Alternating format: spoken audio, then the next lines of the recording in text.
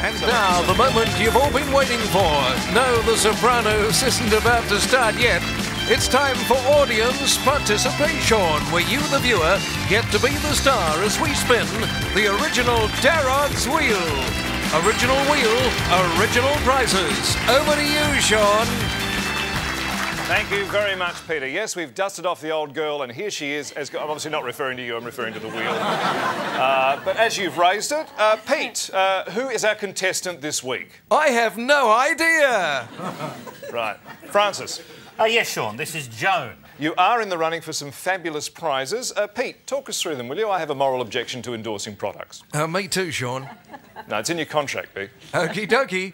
On the original Darrod's Wheel tonight, Joan, you could win this state-of-the-art audio cassette player from JVC. At $25, music has never sounded so audible. As easy as JVC? A rhetorical question worth pondering. Or maybe a £50 shopping spree at Woolworths, or Food Fair is more to your liking. Woolworths and Food Fair. The last words in this sentence, except for these ones. Or how about this fabulous sewing machine from Pfaff? Yes, sirree. Whether it be a smart linen suit or one made from the eviscerated skin of your murder victims, then look no further than Pfaff. Pfaff, the P is silent, but my God, the machine isn't. Back to you, Sean. And Francis. Peter, tell us things, won't you? That's right, Sean. If you'd like to be on the Darrod's Wheel, all you need to do is be plucked unwittingly from our studio audience. And if you'd like to narrow the odds by actually being in the studio audience, please write to us at this address. Good seats are still available, as are these appalling ones. Back to you, Sean. Thank you very much, Peter. Well, now, while Francis is doing that, Pete, what's Ollie playing for? Sean, I have no idea what motivates these people. No, Pete, I mean, tell us about the prizes. Oh, but of course. Tonight on Bobbing for Apples, Ollie could win this fantastic Carrier air conditioning unit to the value of $100. Portable, cool, and rectangular. Carrier, named after its inventor Willis H. Carrier, and not after any tendency it may have to spread Legionnaire's disease. Ugly? Why not attempt to conceal it with Vanda's new range of cosmetics? Women have been turning to Vanda for years to deceive their menfolk. When you think of Vanda Cosmetics, think of Vanda Cosmetics, for when you're hideous. Or how about a multicolored striped trailer? Handy for blending into that rainbow or just jackknifing in style on a deserted highway. Scanish, it means pasty in Ukrainian. Back to you, Sean. And Francis. Okay. Peter, tell us things. That's right, Sean. Interstate contestants on Audience Participa-Shaun choose to stay at Sydney's fabulous Rockman Regency Hotel, but are forced by us to stay at this much cheaper one instead. The East Gippsland Hotel Motel gives new meaning to the phrase cockroach-infested fire trap. Gadzooks, is that the time? Let's crank up the funometer and roll out the carpet of merriment, because it's the Audience Participa-Shaun segment, where you, the viewer, get to be the star, as tonight we play Darryl in the Barrel. Over to you, Sean, and Sidekick. Thanks very much, Pete. You can win any one of these fabulous prizes, Pete. That's right, Sean. And what are they, Peter? Oh, yeah, sorry. God, you'd think he'd know how to do this by now, wouldn't you? Tired of eating your Sunday roast raw? Why not cook it in an oven by Draffin? With its spacious interior and plenty of headroom, it's also perfect for ending it all. Yes, if you've stopped laughing, put your head in a Draffin. Penelope, I can see you in this revealing underwear from Fredericks of Frueville. Curse these X-ray eyes of mine. If only I could rip them from my skull and dash them into the sea. That's the last time I go to a mad scientist to have my cataracts looked at. And what do red bags, a camera, and a cassette player have in common? That's right, they can all be stowed in the cargo hold of a passenger aircraft. And here comes the passenger aircraft. It's not this one, obviously. It's far too small. It's the Boeing -2, built in the 60s so that mice could experience the thrill of air travel. 3 years and no bookings later, Rodent Travel went into voluntary receivership. Their shattered dreams can be your diverting curio when you take home this 5-foot freak of aeronautical design. Be the envy of people with no concept of worth with a Boeing -2. Back to you, Sean and Penelope. Thank you very much, Pete. Peter, tell us things, won't you? That's right, Sean. When flying interstate or overseas, all our Darryl-in-the-Barrel contestants choose to travel by aeroplane. Why risk death by ballooning or being shot from a giant cannon when planes are available? Some people are idiots. Back to you, Sean.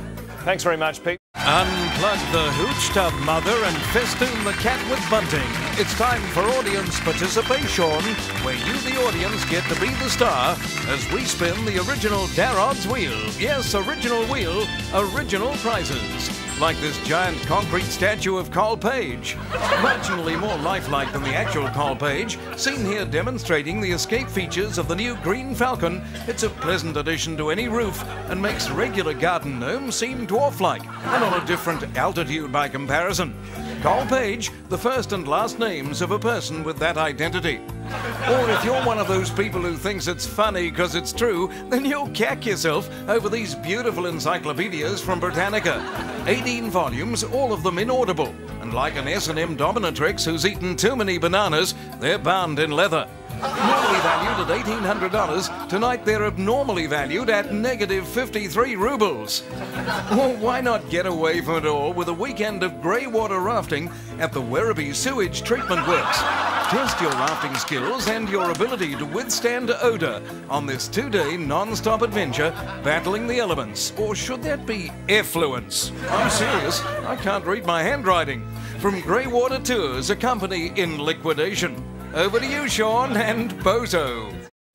Francis. Sean. Pete. Thank you, Sean. Tonight, Beverly is playing for a picture of a car or 2 tickets to the first preview show of We Will Rock You on July 30th at the Regent Theatre. Okay.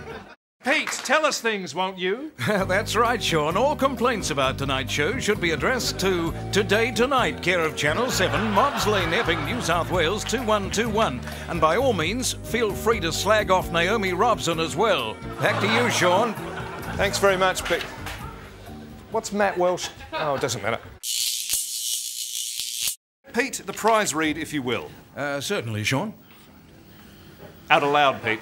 Oh, but of course, tonight on Bobbing for Apples, Matt has a chance of winning an old car.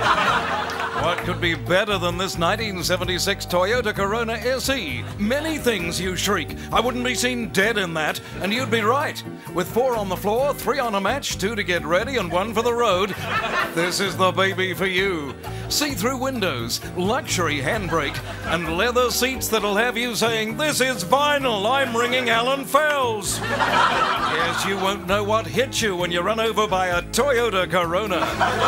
Or how about this superb 1957 can of Mortine? Volatile, poisonous, and easy to use. Doubles as a room freshener, hairspray, and Santa snow. From Antique Aerosol Insecticides, a company in liquidation. Or if you love fine handcrafted lounge room furniture, then look away now because this will appall you. Shoddily made, horribly upholstered, a welcome subtraction from any home. Danish Deluxe, it means comfort and style, but only according to the Bizarro Dictionary. Roll out the cat weasel gargling couch, Herman, and put some pants on that mule because it's time for the segment 1/8 of Australia's talking about. Audience Participa-Shaun, where you, the audience, get to be the star tonight as we play The Numbers Are Right.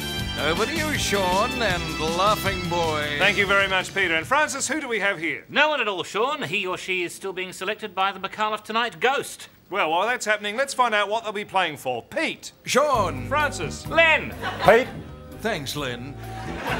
If you enjoy listening to a tranny but don't have anything by Carlotta on audio cassette, why not try this portable radio by National? Sleek leatherette carrying case, AM frequency, tuner dial, mono speaker, and battery compartment with flange all add up to one thing.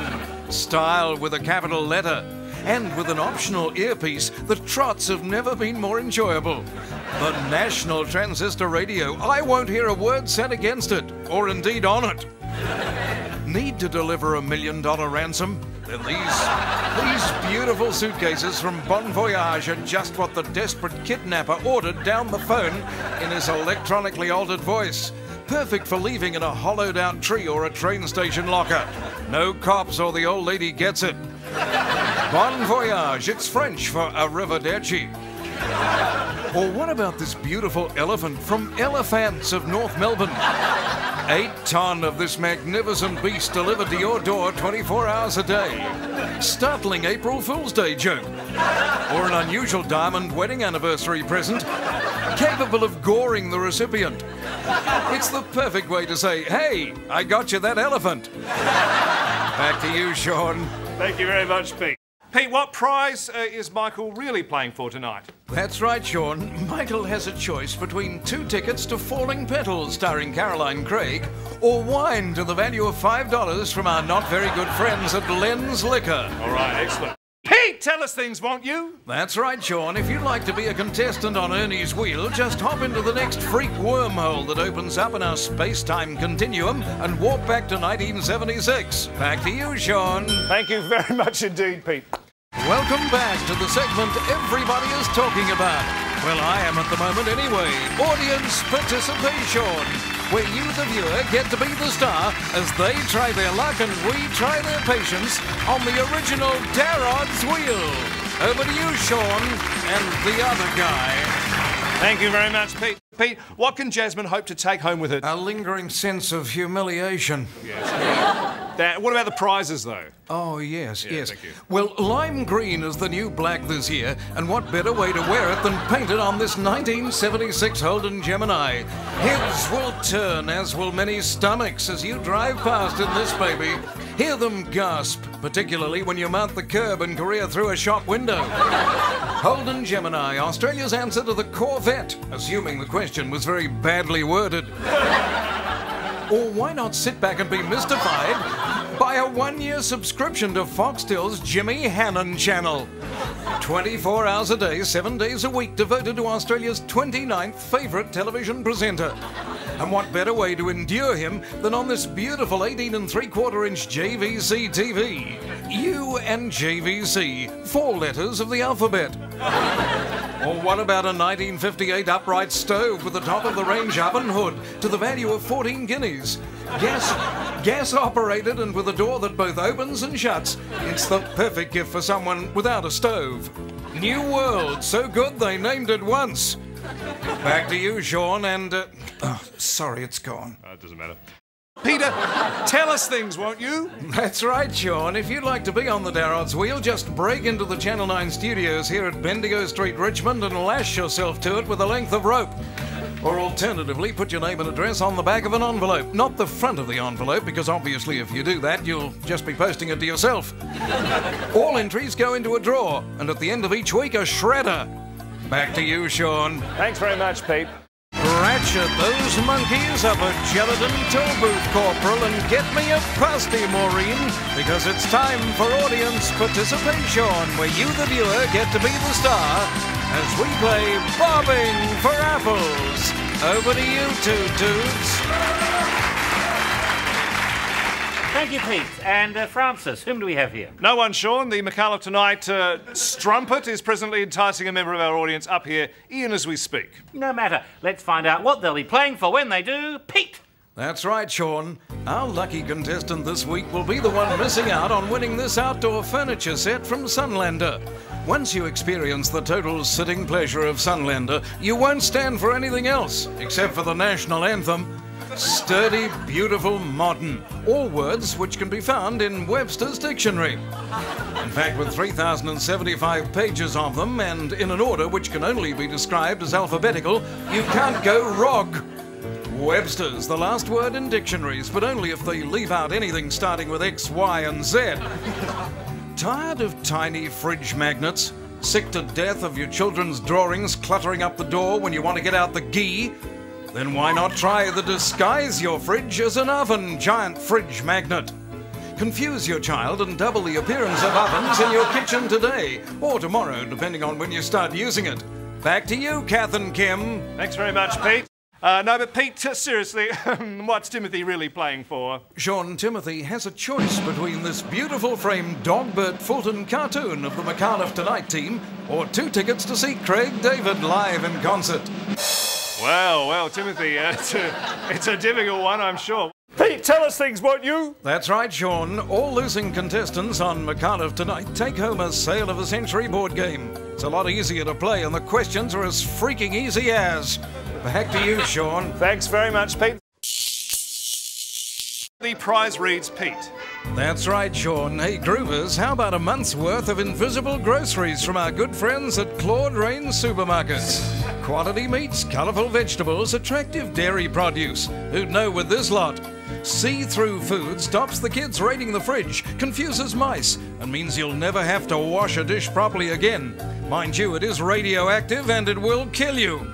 Claude Rains Supermarkets, so you'll need a pretty big umbrella. Impressed with the superb cleaning action of the Enyo dusting mitt, but want to clean your household surfaces even faster than normal because of some psychological problem? Then why not try the Enyo jumpsuit on for size? Rap dance, frottage, or just writhe about strangely to rid your home of filth. Enjo, it's Latvian for the bison are giggling. Vulcan have been making heaters since as long as I can remember. This means that as my memory goes, they're becoming less experienced with time. In a few years, they'll have no freaking idea what they're doing. That may explain this red wine boiling kit for those who like their claret and themselves warmer than room temperature. Although be warned, you could eventually spontaneously combust. Vulcan, the Greek god of destructive fire. Perhaps not the best name for a heating manufacturer. Boil up the krill, Mahatma, and scrape the Tarzan grip off that Charlestoning apricot. Because it's time for the part of the show that makes Deal or No Deal look like a pallid imitation of Who Wants to Be a Millionaire. Not all that difficult, I grant you, and really nothing to do with us.